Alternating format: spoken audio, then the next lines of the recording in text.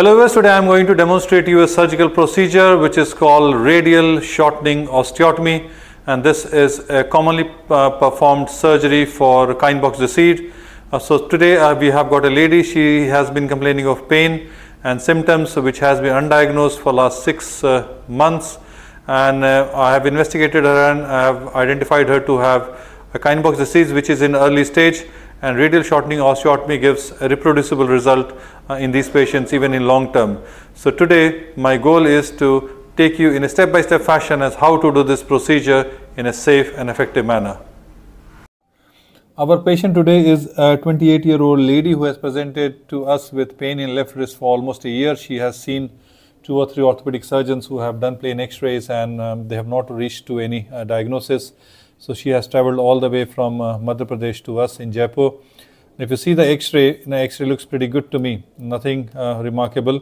But if you see the lunate, there are some cystic changes in it, so I'm not sure whether it's normal or not. So that gave me some suspicion about whenever you are seeing a young patient and you have got scapholunate tenderness when you're examining them, think of Kienbock disease. If in terms of ulnar neutral variance, the variance is maybe a touch negative or maybe neutral. So this was her x-ray of AP, and even lateral was not just a second exciting. So it was looking pretty okay to me, looking at the lateral as well. But I was concerned that this might be Kienbock disease, hence I requested an MRI for her. So these are her MRI images. If you can see here, this is scaphoid, looks pretty good. Let me just zoom it a little bit more. The scaphoid looks pretty good. The lunate is absolutely, it's not, the signals are not of normal bones. So if you see, scaphoid is good, lunate is turned black. So triquetrum is okay. So this is a classical presentation that you will see in patients with Kienbock disease. So if you have any young patients who is presenting with wrist pain and she has got tenderness over the scapholunate area, even if the x-rays are normal, get an MRI scan and that will help you in diagnosing her. So today we have diagnosed her, so I am planning to do a radial shortening osteotomy for her in order to potentially alleviate her symptom and make her symptom free. So this is our theatre setup when I am doing a radial shortening osteotomy. The position is pretty much same as when you do a distal radius volar plating. I have angled the table. It just makes the theatre look more bigger. You get more space, especially if you have smaller theatres. So I have inflated the tourniquet, and my trolley, because I am left-handed, I am going to sit here. So I have kept my C-arm screen there. It's just right behind Hitesh. So it's going to come from here. The C-arm screen, if I need some images, when I'm sitting here, my screen will be there. If you are right-handed and if you want to sit on the other side, then you need to accommodate your C-arm accordingly. So this will be my theatre setup. My trolley is just here because I can get my equipments there. So next, I'm going to show you the skin marking for this procedure. So I'm going to use my modified Henry approach. So I'm just feeling the FCR, and FCR is just there. So I can feel the FCR. So she's a female, and females are usually very cosmetically aware. So I'll try to do it with a small incision. This is directly over the FCR. Now this will be my skin incision. I have already uploaded a video of how to do a distal radius plating, and you can, if you want to see the approach, and then I will upload the link in the end of the video so that you can watch that video. But for the timing, I have just, this is the picture of the video. If you want to see the approach, you can see that. Now once I have done my approach, I have reflected the pronator quadratus, I will join you at that stage. So now we have done our Henry's approach. We have gone through the skin fascia, we have taken the FPL away, and this is the plate that we have. This is the shortest plate that we have, because we are using an Indian custom made 2.7 locking distal radius plate. Hence I had to make slightly longer incision, but if you have a smaller plate, you can get away with smaller plate as well. So this is pronatus reflected. This is everything that I can see. Radial artery is on the other side, median nerve is on this side. We have put 2 homons. Now the next step will be to put this onto the bone like this, and then check it in C-arm for its position, and once we are happy with the position, we'll just reinforce it with few guide wires to hold it position, and then we will drill 1 or 2 holes, and once we are happy, then we will identify our osteotomy site.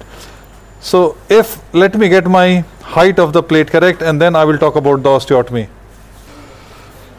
Now we have put the plate, and I have put some wires to decide the height, that what will be the best plate position. So I have just taken some images and I'll show you how it looks. So if you see the x-rays, both AP and lateral, the height of the plate looks reasonably good. Now once I'm happy with this position, now I'm going to decide my site of osteotomy. Now you will read about osteotomy, where to do it, how much to do it.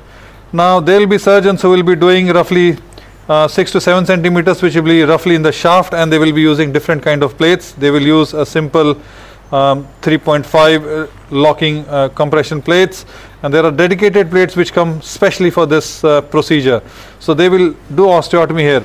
I usually prefer osteotomy at cortical cancellous junction in this area because I feel it heals faster and you don't need to expose that much, so your incision is smaller. Now you also get plates which are dedicated for radial shortening osteotomy, in which you have got a pre-built jig and you cut it and then you put the plate and then you are done with. Now the whole idea of where to do osteotomy is, you should do osteotomy in an area because you want to put 3 screws, so 1, 2, 3 screws need to be put. So my osteotomy will be somewhere across this, so that it doesn't affect the screws. So it should be between, it should not cover the screws. So your plate will decide where your osteotomy is, especially if you are doing a distal osteotomy. So my osteotomy will be somewhere across this area, and that is where I will do my osteotomy, so that I can still put my 3 screws. Now usually Kienbock is associated with negative ulnar variance. So when you are doing an osteotomy in an ulnar negative patient, you want to bring to somewhere around neutral. So that will decide how much you are going to take. This patient is almost ulnar, the variance is neutral, so I plan to take around 2, maximum 3 mm. So how much you are going to take depends upon the variance of the patient. So if it is ulnar negative, then you need to bring it to somewhere around ulnar neutral. In ulnar neutral patient, you can take around 2 mm. I think 2 to 3 mm will be more than enough. So this is how I decide how much I am going to take it. So I'm just going to mark my osteotomy. My osteotomy is just somewhere across that area. So just I am using a cautery, just there, and on this side, or you can use a marking pen, but I know that this is roughly a few centimeters from this screw, so I know roughly where it is. So this is my site of osteotomy. So if you see this, this is the site of the osteotomy that we had marked. Saransh, if you can just take this. For some reason the blood pressure of this patient is quite high, and hence it's oozing a bit, and normally it doesn't happen like that. So I'm just using a mini saw.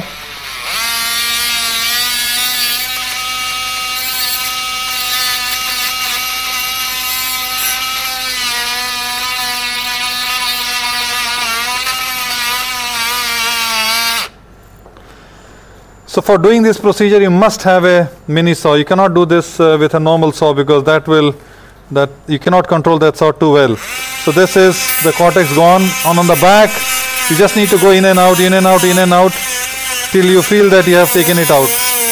So use a mini saw, take a 2 mm sliver, and then that will do your shortening. So now I'm just going slightly distal, and I'm just trying to take away this sliver of bone here. You can see that this is my proximal cut and this is my distal cut. So I still feel the bone. I'm just going in and out, in and out, in and out, in and out. You don't want to be damaging the extensor tendon, so just be very, very gentle, and I'm controlling my depth with this hand so that it's not going deep. So let me just complete this and then I will join you. So what you can do is, just to help you open it up, you can just dorsiflex the wrist, and this will open up the space for you. So if Hitesh can open it. And again I'm just going to carry on. That's it, I'm almost there. I'm almost there.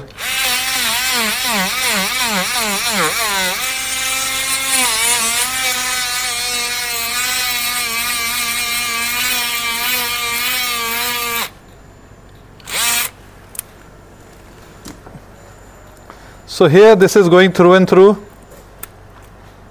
Here it's gone through and through. This is a McDonald, it's a beautiful instrument. Here I think it's gone through and through. Here also it's gone through and through. So I should be able to deliver this sliver of bone out. So I'm just going to distract it and use something like a cocker to get this fragment out. So this is coming out in fragments. Ideally it should come out as one. So I'm just going to take away all these fragments, and then once your osteotomy is complete and you have taken all the fragments from the osteotomy site, you can reapply the plate. So let me just do that. So there has been some issue with our recording, so I'm doing this voiceover for this section. So I'm just taking few from the dorsal side because we did not take much, so that the gap is even and we can close the osteotomy site in a better way. So ensure that, and you always need to use a mini saw, don't try to use. So this is once our osteotomy is complete, you can see that we have done it through and through. So you can see that the radial inclination has gone slightly flattened and the radius is looking shorter than before. So once you have done your osteotomy, it's just a matter of putting the plate. Now some papers will describe that you pre-drill the holes before so that it's easier to apply the plates. However, I find it cumbersome because then when you're trying to compress it becomes quite difficult. So I just do the osteotomy and then usually I take the plate and then apply the plate later. So I've just put the plate on the top. I have drilled few screws distally. It doesn't really matter, you can put distally or proximally. So I'm just putting some distal screws so that I have got some good grip, and then I will put the proximal screws, pulling the plate so as to compress and close the osteotomy site, and simultaneously I'm going to tighten it so that the osteotomy site can be closed and the radius height becomes less. So this is how I do it. I don't pre-drill the holes, and I think this is much more easier. So I'm just giving the tightening. I'm compressing and my assistant is pulling the plate proximally so as to compress and have an even compression at the fracture or the osteotomy site. Now this is the plate applied, and I have tightened it up. It looks shortened. The ulna is just about neutral, so we have just taken 2 mm, and I will try to compress it. I will just give it a pull a little bit more, and I will see if I can compress it a little bit more. But this looks pretty good. We have taken 2 mm, 2 to 3 mm, and we have compressed it. So I find this is much easier than pre-drilling. So I'm just giving some final tightening to ensure that the screws are tight and it doesn't get loose. And then once you're happy with the position and once you know that you have closed it, the osteotomy site well, you just need to put a few more screws distally as well as proximally. So this is my 2.7 mm locking screw going distally, and just I'm happy and just giving the final tightening.